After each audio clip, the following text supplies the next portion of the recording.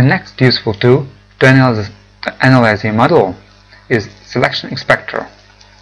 So let's go to Home button and then let's press the small one, Selection Inspector, and let's press it here. OK, and we can take one element and we can see all the properties which we need, then one more,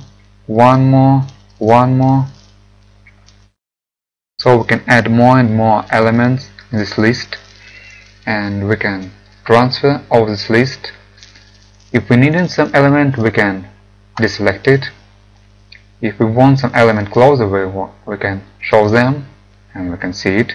It's very useful.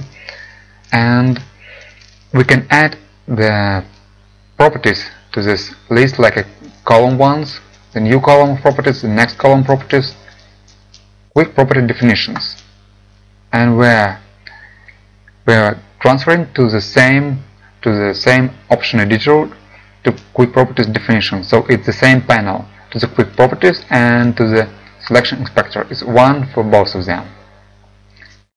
And the most interesting thing that you can export all these elements to CSV file and then open it in Excel and do all calculation what you want. So very useful and very fast way to calculate something in Navisworks.